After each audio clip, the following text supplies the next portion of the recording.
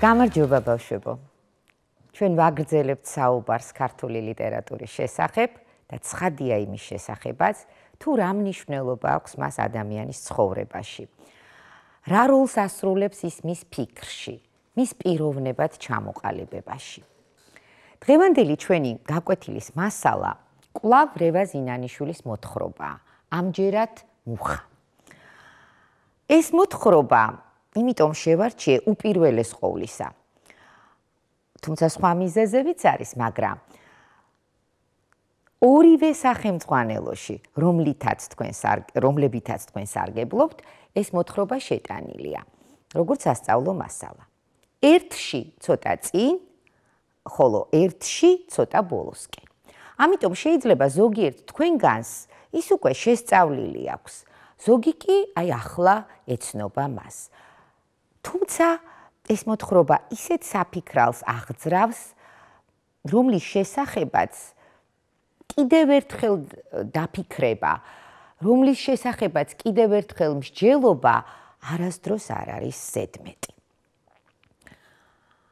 მოდით სანამ უშუალოდ წერლის სათქმელს ჩაუღრმავდებით, მოკლედ გავიხსენოთ რა ხდება ამ მოთხრობაში, ხო? ერთხელ მონადირეები ტყის პირას მდგარი მუხის მოპირდაპირე მხარეს თელის ძირში გაჩერდნენ, გაშალეს სუფრა, მიირთვეს ღვინო და შეზარხოშებულებმა, შემთვრალებმა გადაწყვიტეს ერთმანეთს სროლაში შეჯიბრებოდნენ.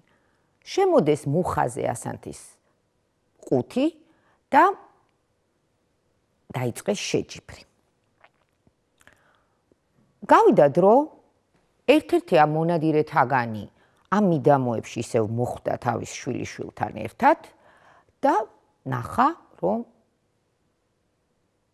მუხის ერთ ნაწილში ია ამოსულიყო.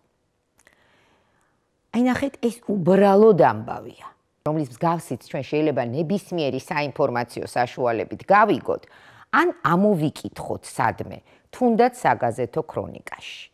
მაგრამ წერალი ის ჯადოქარია, რომელიც ამ ამბავს თუნდ მოკლედ, მაგრამ საოცარ საფიქრალად აქცევს. სანამ უშუალოდ ისევ ტექსტს დაუბრუნდებით და ვნახავთ, როგორ გვიყვება ამის შესახებ რევაზ ინანიშვილი, მანამდე მინდა რამდენიმე სიტყვა შემოგთავაზოთ. უფრო სწორად ეს ის სიტყვებია, რომლებიც ჩემი აზრით შეიძლება თქვენთვის გაუგებარი ყოფილიყო.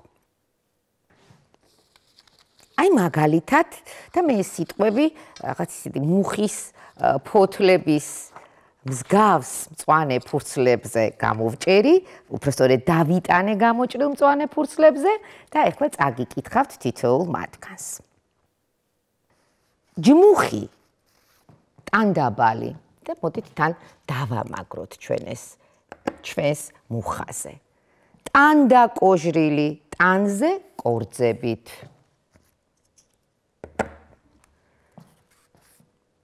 ნაფლეთები, ნახევი, ნაგლეჯი.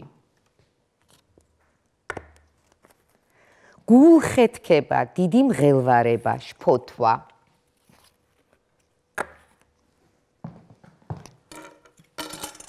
ურობა, ხინი, კეიფი.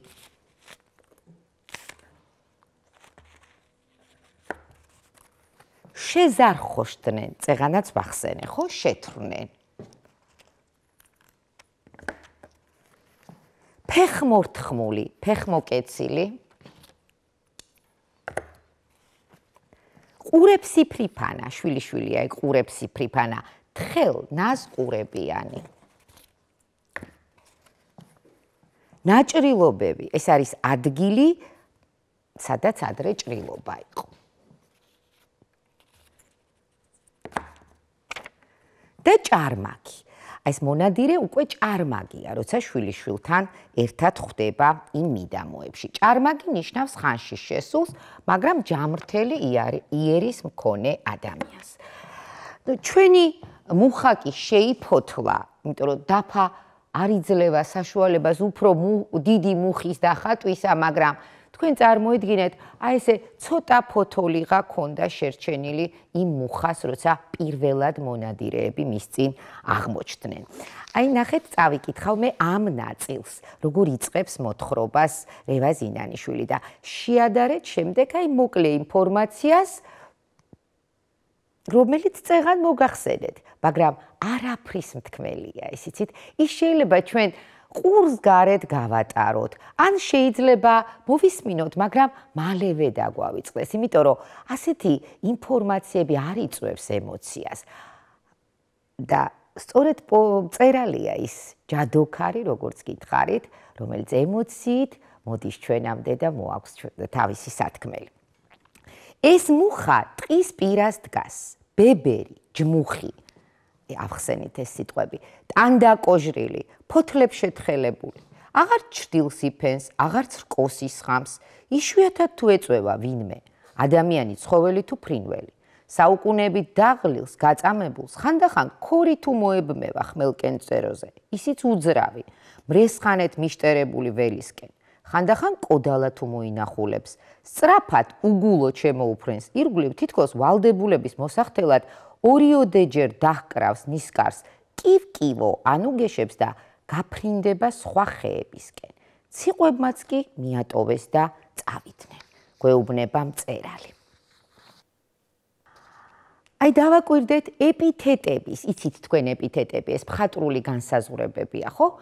საშუალებით ჯმუხი, ტანდაკოჟრილი, ჩვენ ნათლად წარმოგვიდგება მუხის ხე და ეს მოთხრობა მთლიანად თითქოს ერთი შეხედვით ვაჟა-ფშაველას ხმელწიფელს რომ გვაგონებს, იმიტომ რომ მუხა აქაც მიტოვებული, აქაც მარტოა და აქაც ბებერია, მაგრამ ამ მოთხრობაში მაინც სრულიად სხვა სათქმელი აქვს მწერალს განვითარებული.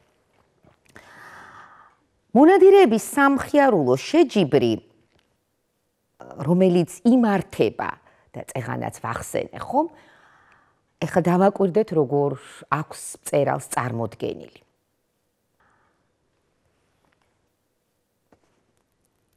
სიცილით გაშვებული ტყვიები წივილით ესობოდნენ მუხას. სიმწრის ნაფლეთები გულხეთქებით ცვიოდა აქეთ-იქით. აი ნახეთ როგორი კონტრასტია. ადამიანი გახარებულია და მუხას გული უსკდება. სიმწრით ხვდება ის ყველა ტყვიას, რომლებსაც მას ადამიანები გართობის მიზნით ესვრიან. მხოლოდ ერთმანეთს ეჯიბრებიან. აი მე რომ გითხარით, აქ სრულიად სხვა სათქმელია, მეთქი განვითარებული, სწორედ ამას გულისხმობდი, იცით? აი ამ პატარა მოთხრობაში რევაზ ინანიშვილი საკმაოდ მძაფრად გამოკვეთს ადამიანების ცუდ ჩვევებს, მათ დაუფიქრებელ ბუნებას, უდიერ დამოკიდებულებას სამყაროს მიმართ, რომელიც აი ამგვარ ქმედებებში აისახება ხოლმე. გართობის მიზნით იცინიან, ხოლო მუხას ეს ყველაფერი ძალიან სტკივა. მუხა არ ლაპარაკობს, მაგრამ მუხა ყველაფერს გრძნობს. რევაზ ინანიშვილმა ძალიან ცხადად გვიჩვენა, რომ ბუნება ცოცხალია. აი გაიხსენეთ, როცა მონადირეები წავიდნენ, სველი ჭრილობა დარჩაო მუხას. რატომ იყო ეს ჭრილობა სველი? დაუშვათ ხელი გაიჭერით, ან დაეცით და მუხლი დაიშავეთ. სისხლი ასველებს იმ დაშავებულ ნაწილს, ხო? მუხასაც წვენი აქვს. ეს წვენი მისი სისხლია და ეს კარგად გვიჩვენა ჩვენ რევაზ ინანიშვილმა. მას ისევე სტკივა, როგორც ადამიანს.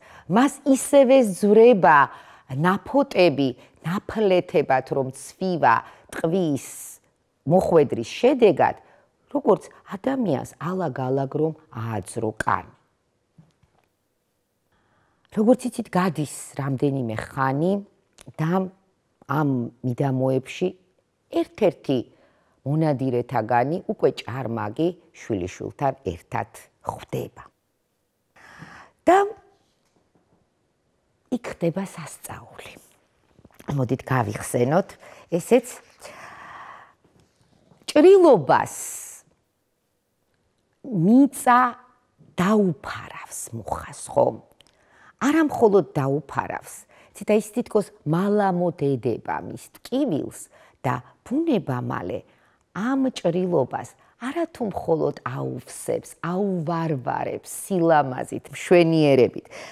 წავიკითხავ ახლა ამ ნაწილს და კიდევ ერთხელ შეგახსენებთ.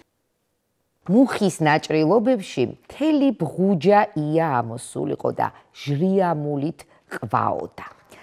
ჟრიამული მხიარულებასთან, ბედნიერებასთან არის დაკავშირებული.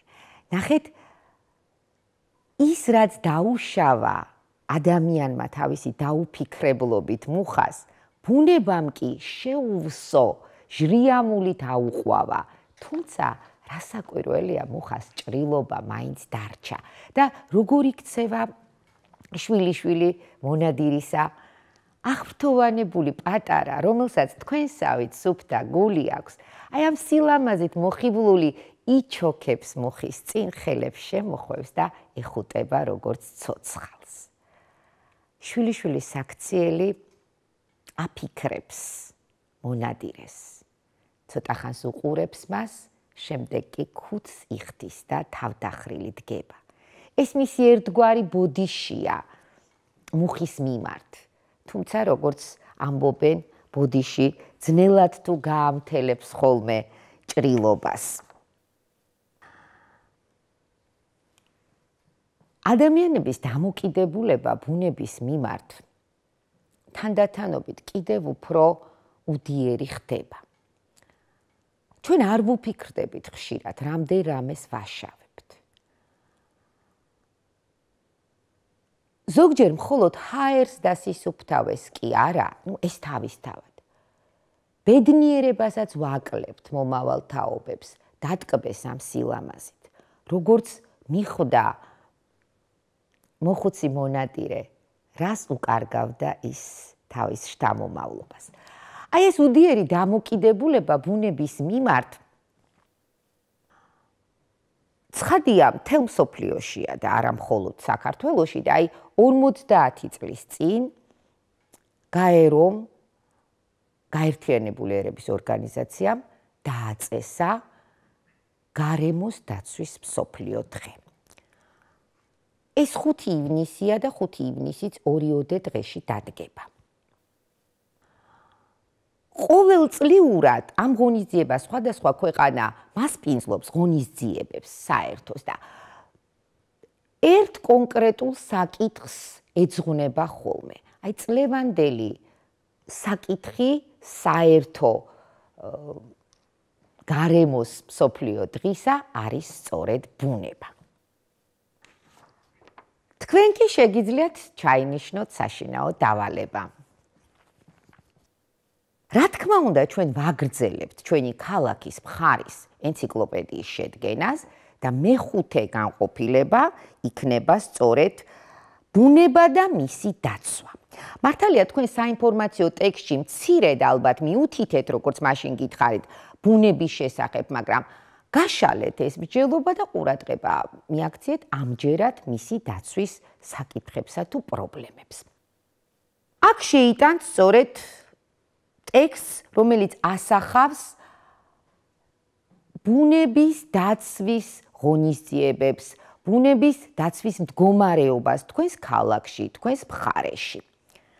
მეორე, კარგად გაიაზრე შენი და შენი თანატოლების როლი ბუნების დაცვაში და შეადგინე ბუნების დაცვით ღონისძიებებში თქვენი მონაწილეობის შესახებ საპროექტო წინადადება, რომელსაც შესთავაზებდი შენი ქალაქის, მხარის, სოფლის მმართველ ადმინისტრაციას. ახლა არ შეგაშინოთ ამ ახალმა ტერმინმა საპროექტო წინადადება.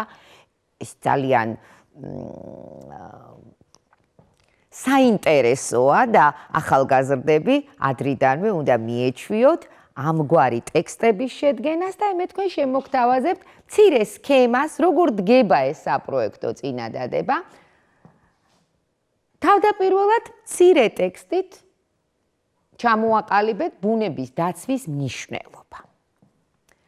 მეორე ნაწილში ეს ერთგვარი შესავალია ამ საპროექტო წინადადებისა.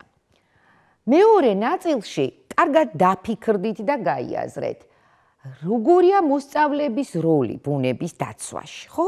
და აი უკვე შემდეგ თქვენ შეგიძლიათ აი ესეთი ცხრილი სახით წარმოადგინოთ განსახორციელებელი ღონისძიებები. ეხლა მე მოკლედ აგიხსნით. ცხადია პირველ გრაფაში, როგორც წესი, ინომრება საკითხები, ხო?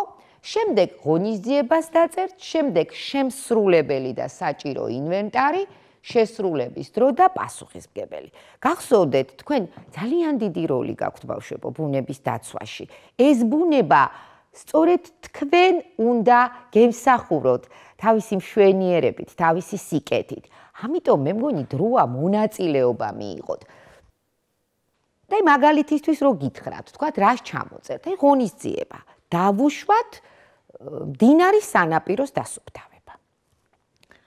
შემსრულებელი, ცხადია, იქნებით თქვენ, შეგიძლიათ მიუთითოთ, რომ გამოვა რამდენიმე ბავშვი ყოველდღიურად, ან არა ყოველდღიურად ვერ გამოხვალთ, იმიტომ რომ სკოლა დაიწყება სექტემბერს, მაგრამ ზაფხულში შეგიძლიათ ეს გააკეთოთ. შესრულების დრო, აი აქ მიუთითებთ, დაუშვათ შაბათს 10-დან 12 საათამდე, ხო? და ვინ არის პასუხისმგებელი?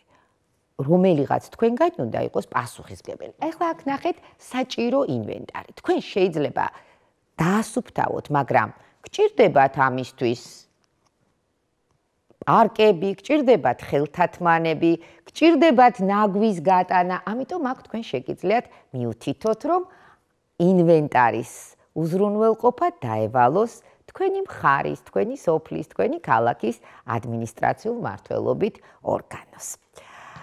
მაშ ასე მე მგონი, რომ ძალიან საინტერესო წინადადებებს შესთავაზებთ თქვენი მხარის თუ ქალაქის ადმინისტრაციას და აუცილებლად ჩაერთვებით ბუნების დაცვის უმნიშვნელოვანეს საქმეში. მანამდე კი კიდევ ერთხელ გადახედეთ რევაზ ინანიშვილის მოთხრობას მუხა. კარგად ზანდებოდეთ, მომავალ შეხვედრამდე.